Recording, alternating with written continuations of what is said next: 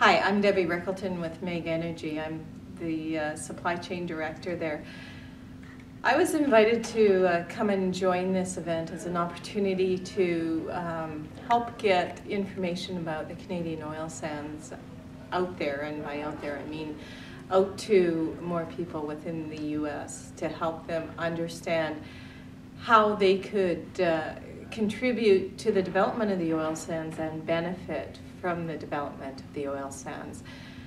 Today we had a chance to meet with, I personally probably talked to, I don't know, it feels like 40 or 50 different people. And these people represented all sorts of different companies, manufacturers, service providers, primarily within the New Jersey area, but talked to some people from Houston and some other areas as well. What I found really interesting, not surprising of course, is everyone's eagerness to participate, to get involved in the development of the oil sands. There is a lot of great opportunity.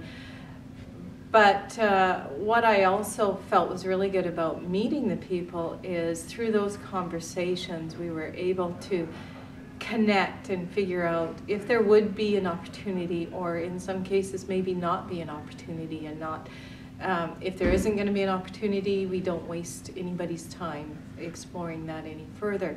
But a couple of situations that you know, I wish I would have had access to their technology previously. I know of one situation where we might have been able to prevent an incident that happened within our company just through a technology that I heard about today. So we're really excited to take these opportunities back. Our big challenge is going to be, again, everyone's so busy, and being able to